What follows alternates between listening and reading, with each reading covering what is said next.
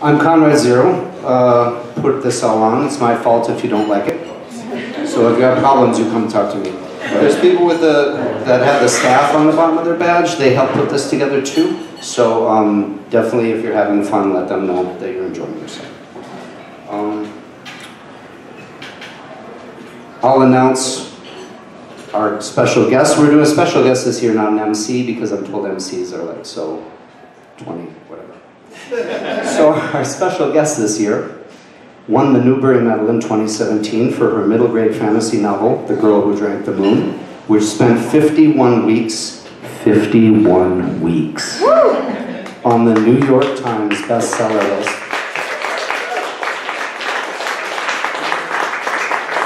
Her other books include The Witch's Boy, Iron-Hearted Violet, The Mostly True Story of Jack, the novella The Unlicensed Magician, and a collection, Dreadful Young Ladies.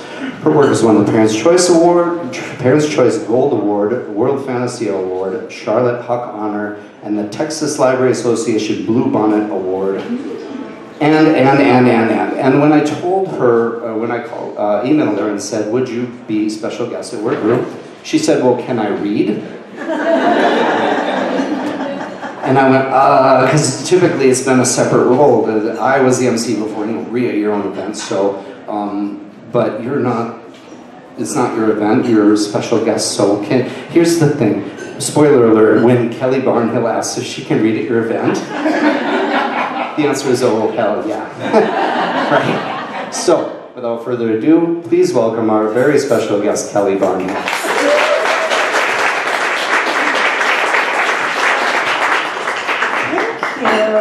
Thank you for indulging me in my desire to read. It's kind of fun to read out loud, especially when you're reading fiction that nobody can actually buy yet, and maybe never will.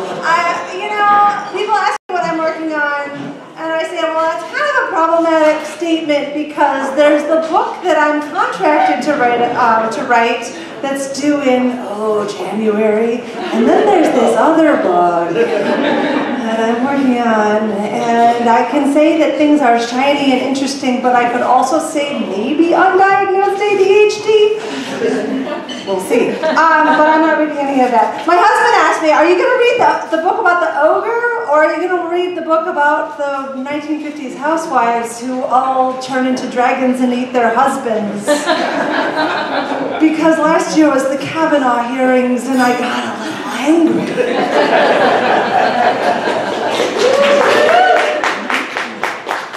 And then it's like wall-to-wall vaginas and stuff. No, I'm not reading that one. I'm reading a pirate story instead. So I've been working on this book for a long time. The thing about being a writer is that there's different kinds of books. There are the books that emerge from our heads, like Athena coming out of Zeus. And then there are the books that we have to sit with for a very long time. Sometimes I see kids a lot, I go into schools a lot, and I tell them that all of my books start with a box. Which is true. All of my books do start with a box. And I have to have a box that sits for a very long time, and things go into it.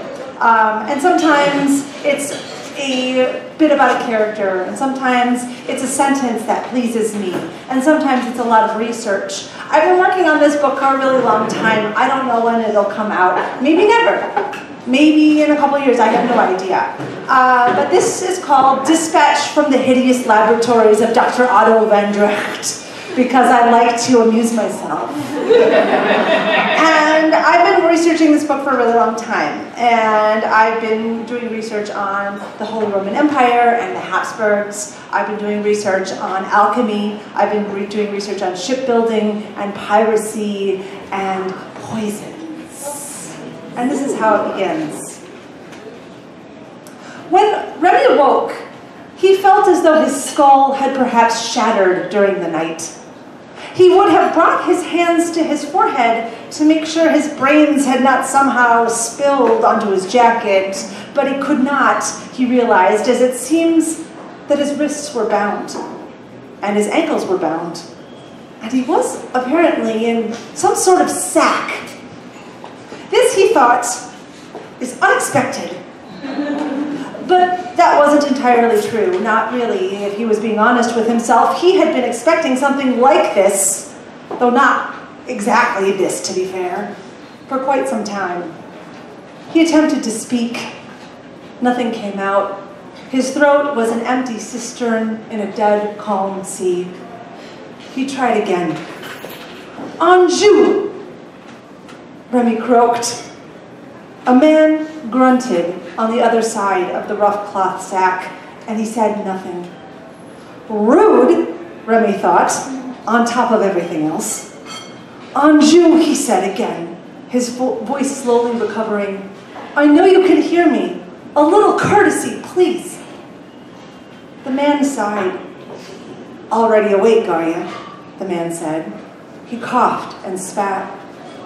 Remy could hear a juicy splat hitting the ground. He listened more closely. The sound he heard was not the thudded sound of spittle and chaw hitting deck boards. Instead, he heard the bright splatter of liquid hitting stone. Cobblestones, Remy thought. His mother's words came back to him in a painful flash. Only a dullard has the gift of his senses and makes no use of that knowledge that the world is crying out for us to have. Notice everything, my son. Notice and know. Ignoring the growing lump in his throat, Remy listened closer. He could hear no slap of waves, no cry of seagulls, no familiar rumble of sailors swearing over a below-decks game of wagers. Instead, he heard the sound of broom grasses easing across a stone stoop, the dripping of drain pipes, oil lamps squeaking on rusty iron hinges, the muffled laughter and clinks and scuffles from basement taverns, and far away, the sounds of stabled horses and goats grunting their pleasure over bags of feed. He was far from home, and Anjou was taking him farther. Of course I'm awake, Remy said peevishly. What did you even give me anyway? His heart was racing. Of course he had been drugged by Anjou, of all people. The man coughed and spat again. I knew I should have had you mix the draft yourself instead of that idiot Rolf. That's one thing we'll miss about you, boy. You could mix potions better than the rest of them. Nimble, too. We'll miss that, and no mistake. We've had some merry escapades, boy, you and me and the rest of them, and we'll miss you terribly. Me especially, every day. Go see if I won't. But that's all done now. His voice got thick, and he coughed again, and the cough sounded strangely choked, as though he had been crying, but that was impossible, because pirates don't cry. Anjou certainly never did, except that once. But that once didn't count, did it? Even the sea wept that day. Remy felt a cold sweat trickling down his spine. In truth, he had been afraid that this could happen ever since his mother became pale and gaunt and frantic, ever since she began hiding leather-bound bundles in his things, burying them inside of his own bundles of possessions, or tucked in the pages of books, or shoved at the bottom of his filthiest laundry. Are we going somewhere? Remy had asked her at the time as she slid volumes on cartography and alchemy and the cultural history of the island nations into the stacks of his swashbuckling stories of the pirate Huron Anton, terror of the northern seas. Remy had stolen these himself. When they had waylaid a pleasure cruise from the Emperor's city, it was the first thing he ever stole, but not the last. His mother took his hand that day, kissed his cheeks, and told him that he mustn't tell, not ever. This will all make sense to you one day, she told him. I promise. But then she died, and they dropped her into the sea like an anchor, and Remy felt his heart drop with her, disappearing without a trace under the waves. Barely a fortnight later, they took harbor in the Venturian coves, putting up the flags of the Empire, also stolen. And then Remy took a drink of water at dinner that tasted odd, and everything went dark. Please, Anjou. He felt tears stinging in his eyes. He blinked them angrily away. Pirates don't cry. Everyone knows that. The entire crew of hardened pirates were sobbing as one that day when Remy's mother died, notwithstanding. That was extraordinary circumstances, after all. He pulled himself together. You don't have to do this. Of course I do, boy. You have no idea how much they're paying for your sorry skin. He checked himself. And the rest of you, too. In case you were wondering, breathing, you understand. I won't let any harm come to you, and that's a promise. Remy could feel the big man's shudder, choke again, and shudder again. And again, his voice was thick. I've known about the money for years. I should have done it long ago, when you were a baby. I was a fool to have waited this long. Remy could feel the slowness of his step and the slump of the great man's shoulders.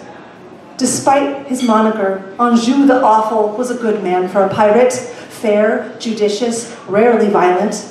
He preferred to operate in stealth and subterfuge. He wanted people to know they had been robbed blind and to go on living. He wanted his name known and his stories told. It was good for business. Anjou also loved Remy's mother. That was obvious. He loved her and loved her and loved her. But the mad jellyfish is my home, Remy said. He tried to swallow his sobs. Please let me stay. Anjou, Papa, please. The big man laughed ruefully. It's your papa, boy. That should be obvious. And you went a pirate. And you never were. And you never will be neither. These words cut Remy to the bone. Not the father bit, he knew that already. When he was little, living on the pirate ship, he used to imagine it was so, but he was not an idiot. Anjou was huge, with ice-blue eyes. His footsteps struck the earth with purpose, making the mountains rumble, making the ship shake every time he moved. Skin the color of rum, yellow hair blindingly bright. Remy, on the other hand, was small, brown, and clever. Light and nimble as a cricket, quick and silent in the water like a seal. He was made for water, not a pirate! Couldn't be true. They were walking through the city, that much was obvious, and it was night. A horse clopped with a heavy gait along a nearby road. Remy could smell the cesspools and privies as they passed by. He held his hand over his nose, but it didn't help. He could cry out, of course he could, but he didn't think it would do him any good. Remy had been in Venturia before, that sagging, waterlogged city of wasted wealth and obsolete aristocracy and criminal opportunity.